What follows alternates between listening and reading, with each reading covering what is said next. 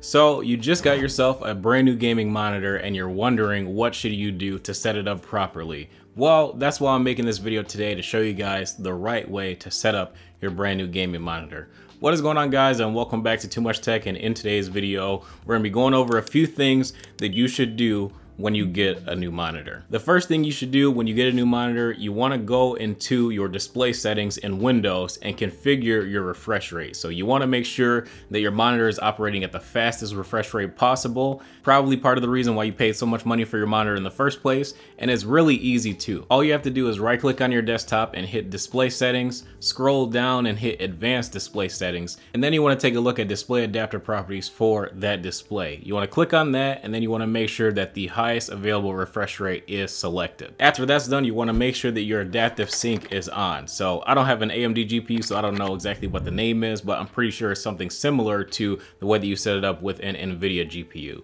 So on Windows with an NVIDIA GPU, what you do, you right click your desktop again, click on NVIDIA control panel, and then you go to set up G-Sync. And then you want to set up G-Sync for full screen and windowed mode as well, so that no matter what way that you're running your game, you will have all your frames in sync and you won't get any frame tearing. Now after that point, you're pretty much done in terms of everything that you can do in Windows. Now you want to go ahead and configure the color of your monitor. Pretty much what I do, I just set it to whatever my preference is. Everybody's preferences are different, and every monitor is calibrated a bit differently as well in terms of the color. So what I would do, I will go ahead and go through the different modes that are available in your monitor. You know, they probably have like an sRGB mode, an RTS mode, an FPS mode, a racing mode.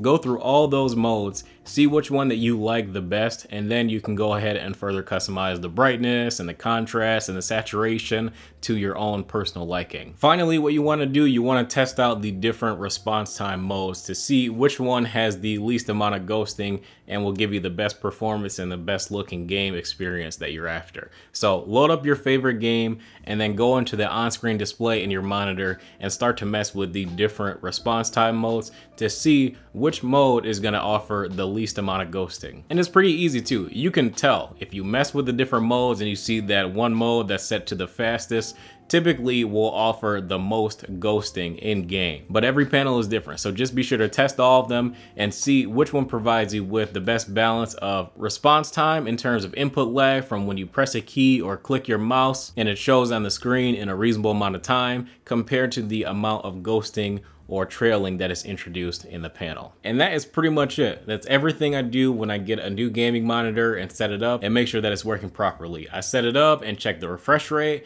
Then I go ahead and enable FreeSync or Adaptive Sync or G-Sync, whatever. I'll go ahead and configure my favorite color settings, and then I'll go into my favorite game and check for ghosting and set it to the best response time. But if you want to check out some of my previous monitor reviews, I have done quite a few of them. I've done a lot of Alienware monitors. I'm going to be doing a Samsung monitor soon. I've checked out some Asus monitors as well. So we have quite a few monitor reviews on the channel. I'll leave a link to them in the description below.